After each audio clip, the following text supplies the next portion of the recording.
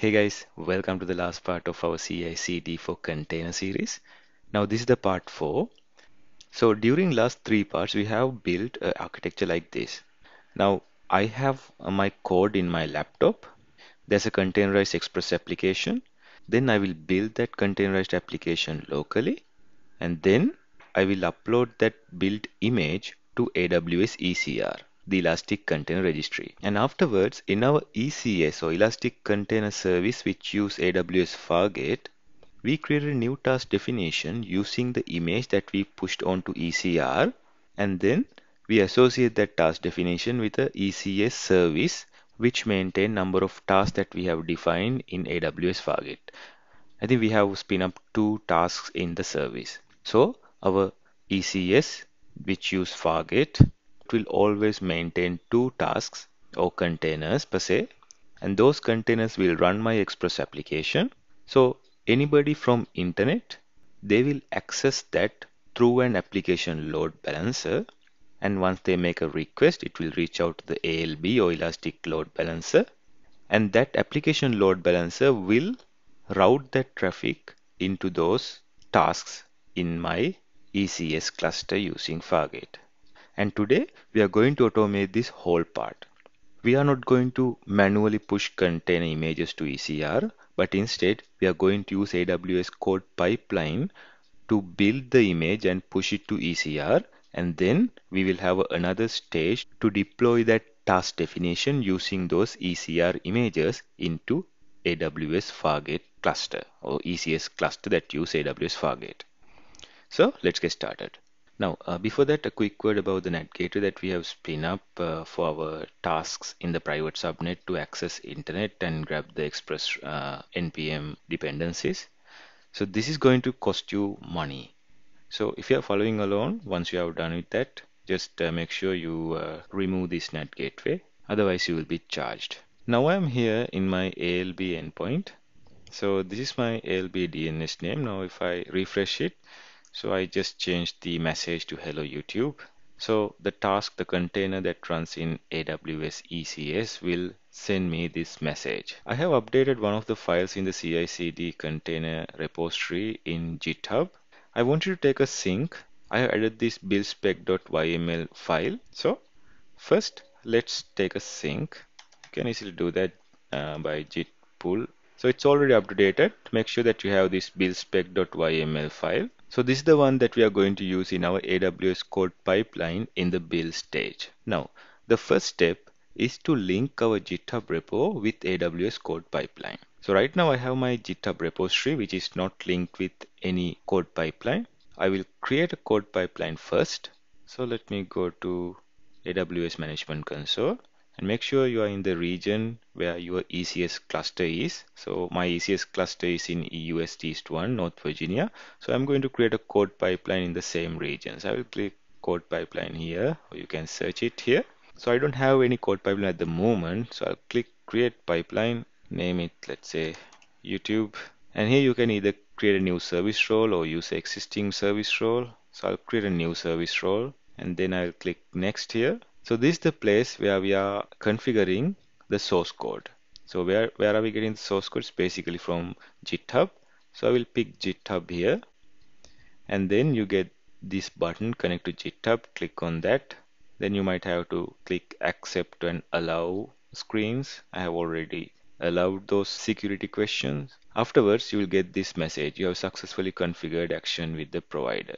Then if you click on repositories, you should see all the repositories in your GitHub. I will search for CI/CD. So this is my repository. So I will select this one. So if you are following along, you can easily take a fork into your GitHub repository and then link it with AWS code pipeline in code build stage like this. And the branch that I'm using is master branch. And then select GitHub webhooks. So every time you push a change to GitHub, this will be triggered. The code pipeline will be triggered. So source stage is now configured. Now we'll go to the build stage. So this is the place where we are going to use AWS code build. So pick code build and select the region UST East 1 and then click create project. So it's going to open up a new window. You can maximize that. Here I can give a name to my code build project. I will just say build. And then I have to pick the environment that this code build should use. So here I can either use a manage image or custom image. You can specify a Docker image, but I'll use a manage image here. And the operating system that I'm going to use is Ubuntu.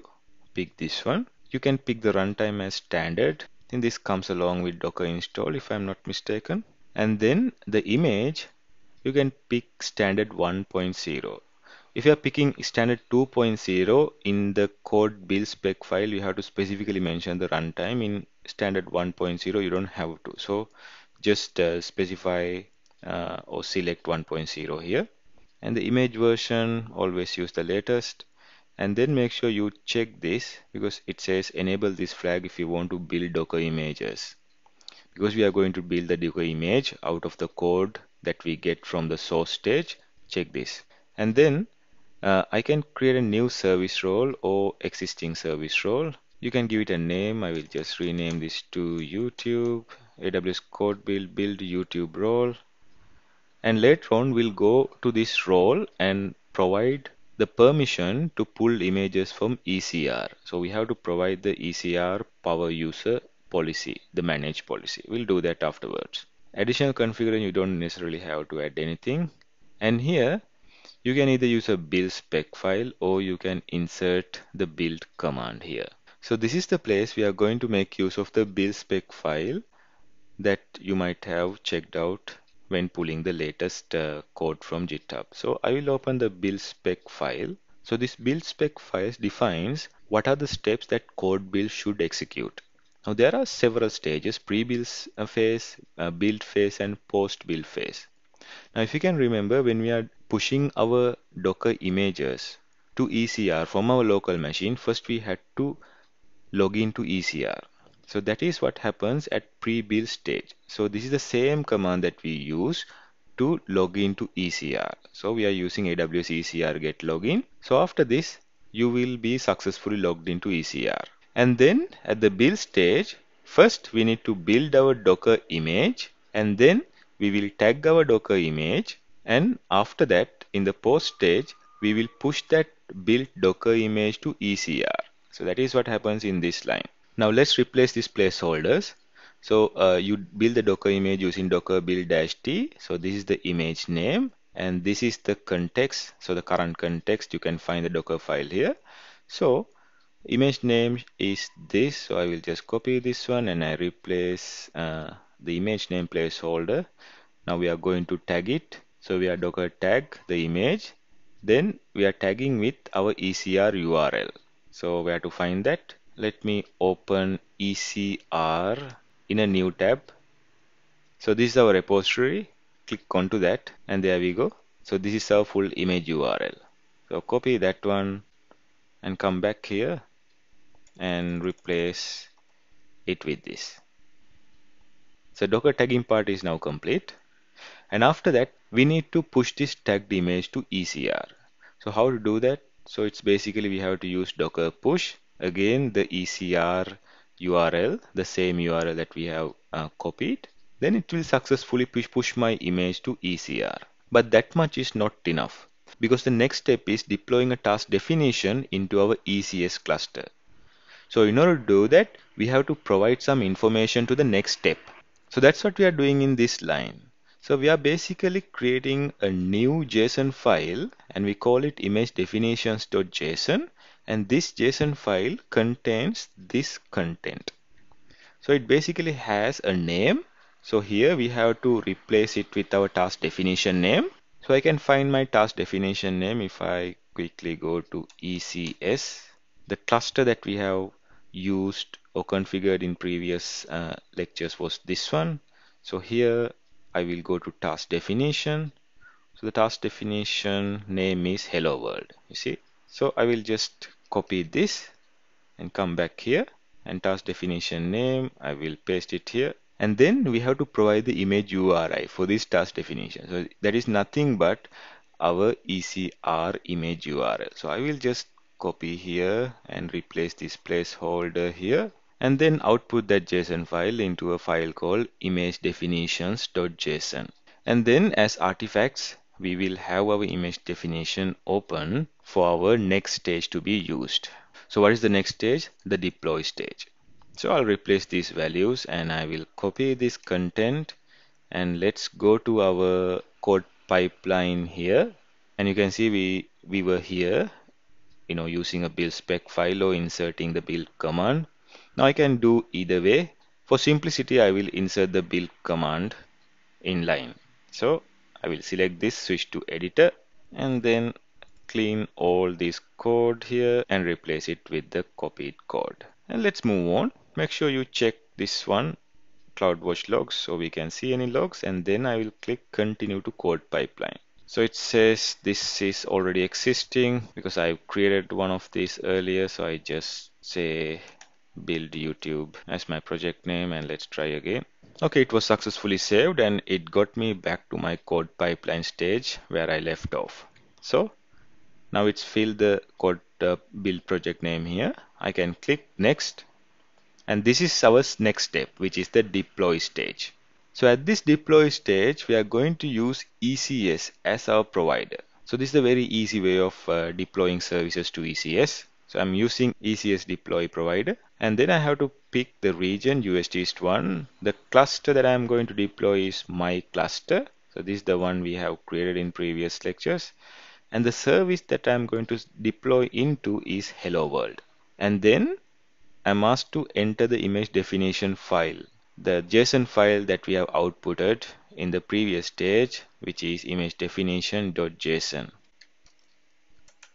At that, make sure you spelled it correctly, and then I will click next and review and click create pipeline.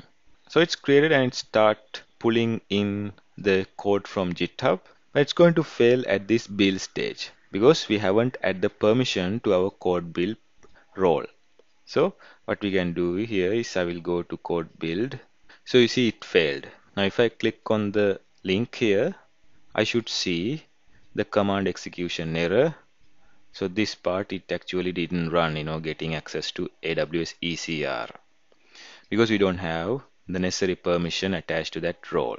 So let's do that. I will go to services and I will go to identity and access management, open it in a new tab, and here I will go to roles. The role I created is code build YouTube role. So this is the one I attached to my code build project. So I will click here. You can see I don't have any permission to communicate with ECR. So I'll do is I'll click attach policy, and then there should be a manage policy. If you search for EC2 container registry power user. So this should do. You don't have to give full access. Power user is enough. And then I will click attach policy. All right. So with that, my AWS code build project should be able to log into ECR. This error message will not show again. I will go to code pipeline and I will trigger a new release. So I go back to code pipeline here.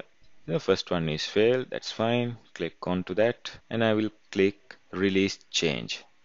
Release. So it's going to go in progress mode, pulling in the source. Build stage started. We'll see if this is successful. I will click onto the code build project again and let's view the logs still in progress. And as you can see, the login is succeeded now.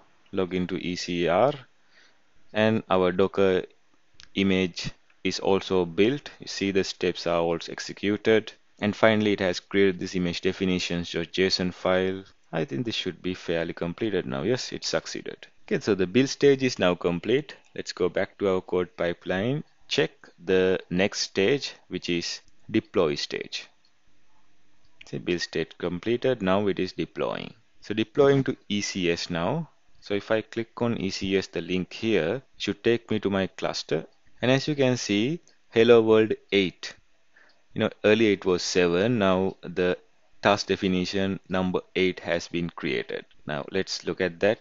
See, Hello World 8 has been created. Now if I go to the cluster again, you can see there's 4 tasks running at the moment. But the desired count is 2 tasks. So let's see what's happening there. So desired count is 2, but there are 4 tasks running.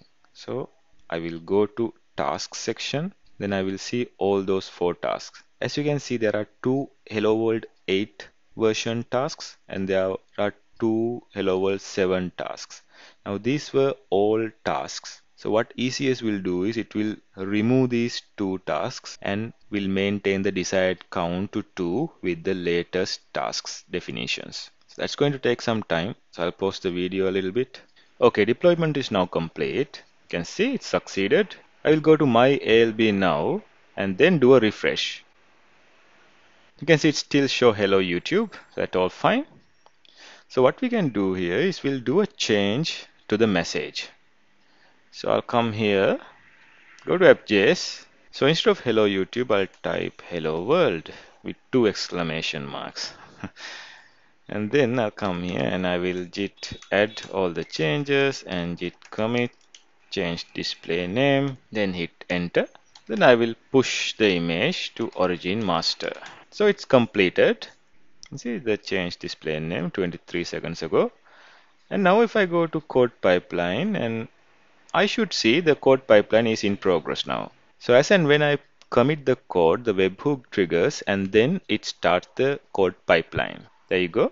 So now it's running the build stage. So by the end of this CodePipeline, I should see my message ideally. So I'll pause the video and check this. Okay, the CodePipeline is now completed. So now let's go to our ALB DNS or the URL and let's refresh. So this is the moment that we've been waiting for. So I'll click refresh. There you go. Hello world. Perfect. So my code pipeline pulled the code from GitHub, then it built the Docker image, tagged it, and push it to ECR. And at the deploy stage, it created a task definition and deployed a task from that definition to our service so that our load balancer can route traffic to those tasks or the containers. Hence, the newly created container showed me the new message, hello world. Alright guys, so this is what I want to show you. With this, let's conclude this last part. And I want to remind you again, once you are done with this, make sure you delete this NAT gateway. Otherwise, you will be charged. Okay, I will see you again in a new video. Thanks.